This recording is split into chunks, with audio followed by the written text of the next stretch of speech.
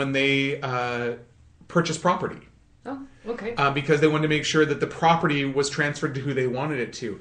A lot of my younger clients are new parents, where the first children have been born, and they want to ensure that the people they've picked to become the guardian in the event that both of them were to pass away is the person. Because in that situation, there's usually multiple family members, and grandparents might fight over who would be better. And really, this is something that, I've been to many continuing education classes where we talk about the importance of selecting a guardian. Is the guardian should be who most reflects your parenting style. My family is a small, 1970s nuclear family with my mom and my dad, my sister and I.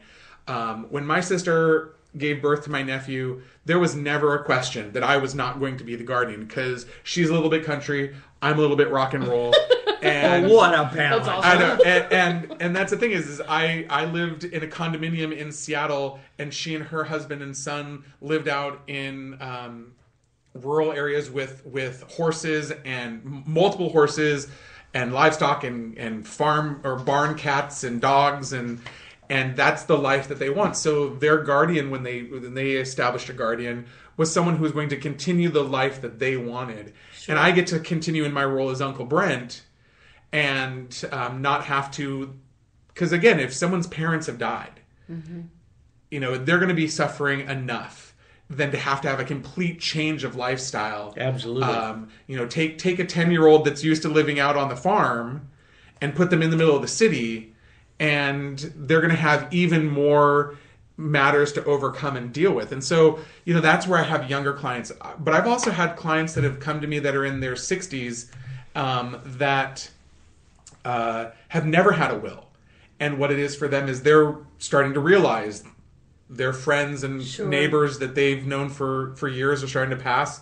And they've probably seen what happens when there isn't a will, and that's where they'll call me and say, I just don't want what happened to neighbor Bob to happen to my family. Sure. Yeah. And what would you say to somebody that says, well, it's just me, we don't really have anything. How important really is that? And that's a very good question. And that's where I ask them some basic questions about what they mean by they have nothing.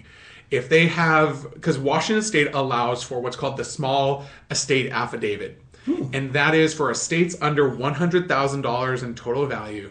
They get to go through a process that's not probate. You don't have to get the courts involved. You can do an affidavit. And so if, for example, you rented an apartment and truly you had no assets, or you had one car that's worth $2,000, you have no real estate property, no investments, nothing else, and then a bank account with just $40,000 in savings because you'd been saving up, and that's what you'd been living off to supplement your income. That estate could be handled through a small estate affidavit where you go into the bank, and it really is a simple form that just in essence says, this is a small estate, we're not going through probate, I am the next lawful heir, and that money comes to me. But what I would also say is that goes to a person. If you were in that situation and your next living relative is your fourth cousin, and you would rather give your estate and the money that you have left to a church or a charity or cat or your dog. Well, I'm glad you brought that up. That's actually, the cat and dog can be the recipient and can be the beneficiary as long as there's a human that is designated to caretake. Yes. See, there's still hope for you, Bill. Yes. Well, that's Roger was just talking about that too. Yeah. But that is that's the thing is I talk to people and I have also walked into clients and said, I looked at what they had, because some people will say, oh, well, Brent, I need to do this because my will is from 1988. And I'll come and I'll look at it and say, are all these, decisions you've made still the same? And they'll say yes. I said, then you actually are fine. having a will that's old doesn't necessarily mean that it's bad. But Sure. the biggest problem is not knowing what's in it. So when if a client calls me up because a friend said, "Oh, you really should call Brent," and I appreciate those, but I'll ask, "Do you have will?" "Yeah." "Can you tell me what's in it?" "No." You have no idea. That is a bigger problem for me, that people, these are not legal documents that are written in Cyrillic. You should be able to read it and see, even if you can't follow along with every single clause, but in there, it should be very clear. I give my estate to insert name here. And if people don't know what they're giving to, then that's a problem for me. And that's where I work with everyone to understand what's in place. So I want to call you. Yes. How do I get in contact with you? My phone number is 425-830-5134. I'm happy to work with anyone in Washington State. I am licensed under the Washington State Bar Association. I do have a Facebook page, which is bwrconsults.com. Or you can look me up on Facebook, BWR Consulting, PLLC. I have discovered the joys of Facebook Live and have made a few videos. Outstanding. Yes, I had a great promotion in August, September, where for new clients and referral sources, because I like to show my appreciation as a small business owner to not just my clients, but to the people who refer to me.